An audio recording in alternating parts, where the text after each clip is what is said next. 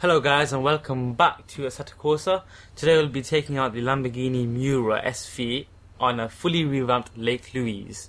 So we'll first be talking about the track and then move on to the car itself.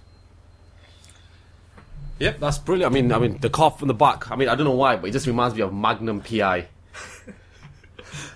I know it's a different brand. It's a Ferrari and this is a Lamborghini, but it just reminds me of all we need now is Tom Selleck with a moustache. I think we're ready to go. I think it is. I think it's one of those cars of that sort of era, isn't it? Yeah. I think the gold wheels look great. The number of colours this car comes in is incredible. Oh, I'm just giving you a bit of 360 right now. Has he got a gold sort of? Yep. Side skirt. Gold on the bottom as well.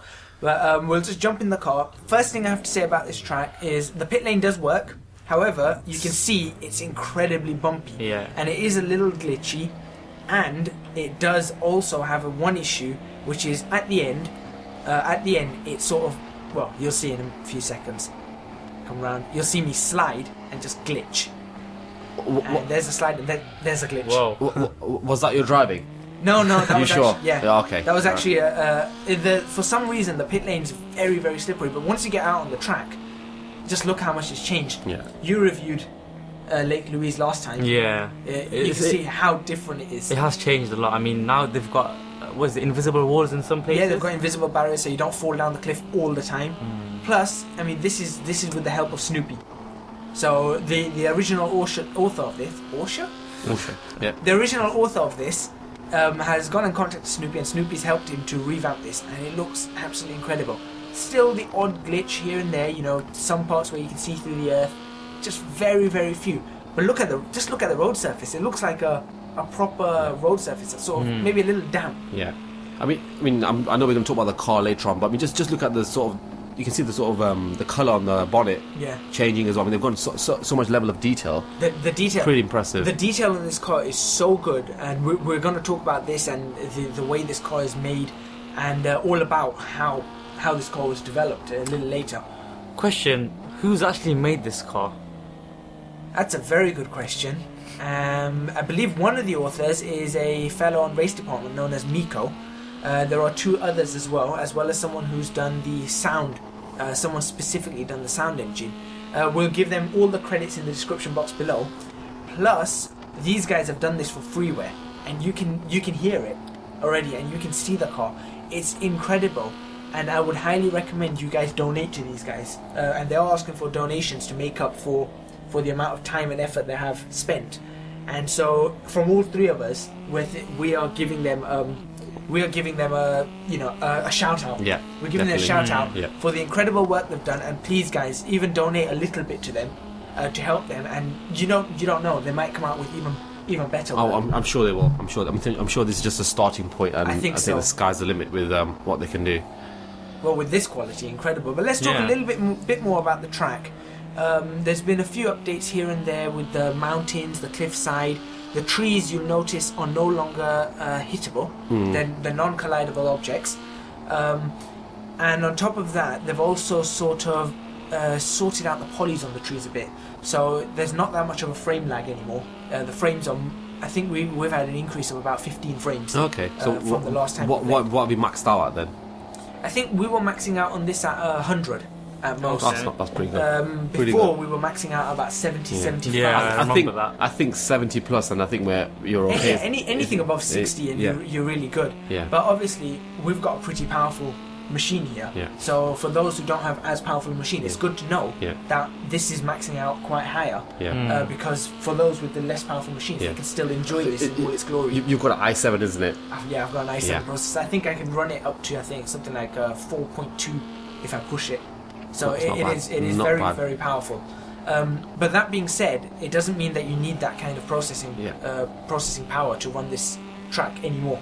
It has been improved, it has been optimized, and the textures have been optimized, so the grass is a lot better, the cliffside has been optimized. I like the shadow. Look at that. Shadow is amazing on this track. Incredible. The shadows was something we pointed out in the first time. The shadows were really good, but they're just a lot better. And you can see on the trees on the left hand side, they look very realistic. Exactly. I mean, shadows tend to give away a lot of, if they're poor, you can tell straight away. Get jaggy shadows and all that kind of thing, and it's not optimized correctly. And maybe sometimes the trees, when they have them, they don't cast shadows. Yeah. And I think that's one thing though that does drop the frames, is the amount of shadows that there are. Because every time you have a shadow, you've got to take the light wherever it's coming from, cast a shadow, and the more you do that, the more frames you're going to drop. But I think it's a nice balance that he's found here. The author here, coupled with Snoopy, they found a very nice balance, and I think they've done a really good job. The track itself is just as great to drive as before. I think the surface is a little bit more grippy now. Yeah. There are a few parts where I found it's still a little bit too bumpy, but apart from that, it looks very good. It feels very good, and you'll notice later on through this video, you're going to notice that the track itself, it looks like it's a little bit wet at points. Yeah. And I think, I don't know whether this is just like a placebo effect or something, but it felt like it was wet. It felt like the track was a little bit damp, a little bit slipperier in places than it was, you know, for example, up the top of the mountain. Which is where we're going. Which is where we're going right now. But as we start heading back down the mountain, you will notice, especially in the shade, the track does look like it's got a light sheet of water on it. Well, so when we come to that, we'll talk about that. Yeah. Right, should we start talking about the car then? One moment. One thing you missed out is the map itself is a bit buggy. Oh yeah. We're totally out of sync. Yeah, we've. I mean, you can see the well, we've got our position, but yeah. there's nothing there. But you'll notice as we start going around the track, the map is sort of has a mind of its own. Yeah. I think that's the last version of Lake Louise didn't have a map. This version does. That doesn't work. So I'm guessing the next version will have a map that works. It's a step in the right direction. We're not going to fault them. Yeah. You know, to be honest, as we mentioned a couple of episodes ago, it's better if you want to cruise around. It's much better to just switch off all the HUD, all the icons, all the maps, and just drive. Especially on a track like this, you have so much more focus, and it feels so much more alive. And it's just better. The only reason we have them on is either if we're racing, or for example showing you guys, so you guys can see the speed the car's doing, the way the car's handling tyre temperatures, etc. That's the only reason we have them on. Otherwise we'd run with them off as well. I think that would be all. Is there anything else? I think that's one more thing, but I think it's probably just a slight issue. Yeah. Maybe they're working on it. Is the sound in the tunnel when you go through it. There was no reverb on that. Yeah. I think that was the same case there. To be honest though, with the noise of the sea, there should probably be reverb here. Yeah, there should be here. But with the noise this car makes, I don't think you miss it at all. You don't miss it one bit, and I think that nicely moves us on to this car. So would you like to introduce us to the actual car and its stats? So it's a Lamborghini Miura SV, as I mentioned before. It was made originally in 1971. This is just the SV version. The car before, which is normal stock version, was made in 1966. 1966, yeah. Its 0 to 60 is 6.7 seconds, so that's pretty fast. It's not a slouch considering how old it is. Exactly. Yeah. And it's got a 4-litre V12.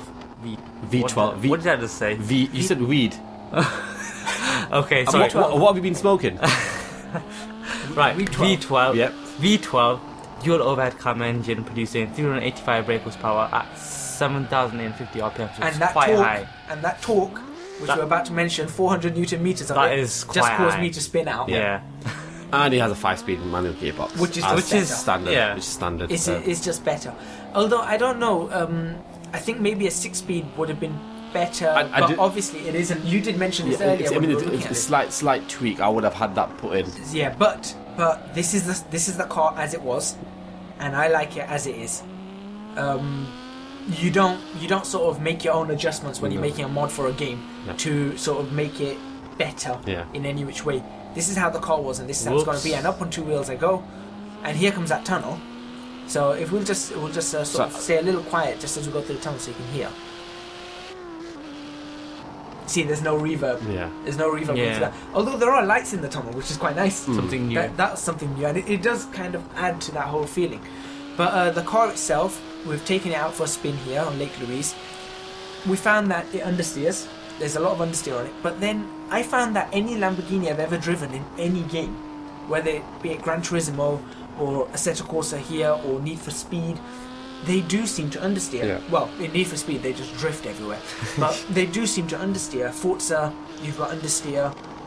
I don't know, that seems to be a trait of big Lamborghinis, V12 Lamborghinis. Yeah. I've never driven one in real life, so I can't really comment. Well, I've watched reviews of people driving in real life, and they do seem to say that it does have understeer. Especially the one that was big was the Murcielago. The Murcielago had this crazy understeer, and for that only reason, I did not like that car. Well, the new one is the Huracan. No, the new flagship would be the Aventador. No, there's a new one out. The Huracan's not a flagship. Is it not? Oh, no, okay. It's a replacement for the Gallardo.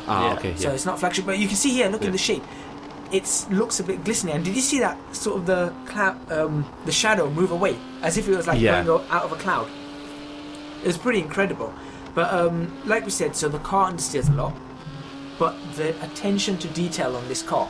The steering wheel itself has to be mentioned first. Yeah, absolutely that amazing. Raging Bull. Honestly, I actually want a steering wheel just for my bedroom. I love the steering wheel, yeah. That is, you know. Well, the thing is, that's what Lamborghinis always were for. Lamborghinis were bedroom wall posters. Yeah. A Ferrari was to drive fast and do incredible. Lamborghini was something that looked incredible, looked bonkers. Yeah, and the stitching on the dashboard. The attention to detail in this car is absolutely incredible. I mean, we'll show you a few pictures right now of the car, the exterior, the interior, and you can see even the word Lamborghini written on the back, the way it's written, the Miura, it's done so accurately. Precision, precision engineering from. This is honestly the best car I've driven in a Assetto Corsa ever. And until now. Well, okay, yes, until now. You never know. We're probably going to get better cars. But if they keep this quality of work up and they come out with other cars, I will be honest, I would pay for something like this. I'm talking about, have there been any DLCs been released lately? No official DLC. There have been some unofficial DLCs released. Right. So those are like GT3 cars and GT2 cars, like Aston Martin, Porsche, a few of them. But no official DLC as of yet. What else about this car? I think the noise. After this, I fell in love with that because I think that's the main thing. Yeah, the noise that you hear on this car, it sounds incredible. I mean, I know I'm saying amazing, incredible, fantastic a lot, but there really is no other way to describe this car. It sounds great, it looks great. Even the attention to detail, even on the noise. When you change gear, you hear a click. Yeah. And the click that you hear when you change gear it's just those little things that make the car seem more endearing. Immersion. The immersion factor. Yeah. We're back at the start again, so we're just going to keep going around because I think there's much more to talk about this car. The car itself, what I don't like about the car itself, I can't fault the mod. What I don't like about the car itself, and it's very accurate, so it's great work by the modders, is the windscreen is ridiculously small. Yeah. Were you peering from over? Yeah, I was. This is where I think I need a Track IR. And for those who don't know, Track IR is a headset that you attach to your head, and you have a camera in front wherever your screen is. And when you move your head left, right, up, down, it will move the viewpoint. That's something that if we do get a hold of, we will show it and we'll start using it in our videos. Because I think for something like Assetto Corsa, in fact, for most simulators, whether it's Flight Simulator, Assetto Corsa, Train Simulator, it will be something incredible because you can look to see where you're going. I think Track IR would work in most games, to be honest. Yeah, but there's it probably works best in simulators. Exactly, the benefits. Something we could possibly look at. I think so in the future. Yeah. But if we had Track IR on this, I think when me peering over would have helped. But you can see right now, I can barely see the road ahead because of how sloped the screen is. I think I'm on a slide here. There I go. This is what I mean about Lamborghinis being understeery at some points, but then occasionally you get that, and that's if you carry a bit too much speed in, and you'll find that the car just snaps out on you because maybe a slight bump in the road. That will happen, and it kind of shows because, as they say, all Lamborghini V12 flagships are there to kill you. Strangely enough, the Aventador isn't, which kind of is sort of a step in an odd direction for Lamborghini. Fantastic car still, but all Lamborghini V12 flagships want to kill you. No less the Diablo. That one wanted to kill anyone that touched it. This car is no different. If you don't respect the car and don't respect the car's limits, you can easily find yourself backwards in a ditch, upside down. Right? It is as simple as that. Even in something like Assetto Corsa, the physics in this car are absolutely incredible. Again, there we go with the word incredible. The physics, though, they're spot on. and they feel good. The car handles exactly how you would expect a big Lamborghini to handle. Going back to the dashboard, there's a lot of dials there. There are a lot of dials. I can't make out what they are. It's very sporty, there's isn't a lot. You've got oil pressure, you've got oil temperature, water temperature, all the pressures and everything. Fuel tank. Because you'll notice on the actual dashboard, there's only a speedometer. And you've got a tach, and that's it. You haven't got any water temperature or anything. So all of that has been shoved down on the side, where you don't really need it. Because I think that's bad, when you're racing, you're not gonna really look at them unless it starts glowing red or something. But I don't know what more to say about this car. Apart from it's really, really good. And it's a really nice colour. The red is just red and gold. It's not just red. There's quite a few. We saw you can have it in sky blue. Right, okay. You can have it in bright yellow with a white stripe at the bottom. You can have it in champagne gold. Light green. That bright green. If you search this car online, you'll see loads of colours. All those colours that you see, you can get, because these guys have textured every single one of them in, and it's absolutely amazing. Great work by these guys. Yeah. We have to congratulate these guys. The modders that we have now in sort of highest regard is Bob Skype, who made that Cosworth, which that was incredible. The team that have made this, Snoopy, the guy who's made Lake Louise, those have to be the best modders out there at the moment. Never Crash with his sound engines. That is an incredible modder as well. All these guys, we thank you guys for giving us some amazing cars to drive, amazing tracks to drive, and like I said, the link to this track and this car is going to be in the description box below, as well as a link to these guys so you can thank them and you can donate to their projects and hopefully get them coming out with even more stuff. We'll leave you for a few minutes to enjoy the engine, and I think that's about it, right? Yeah. Thank you very much for watching. Please remember to subscribe to our channel, hit the like button on this video, and leave a comment in our comments box below. We will see you in the next episode.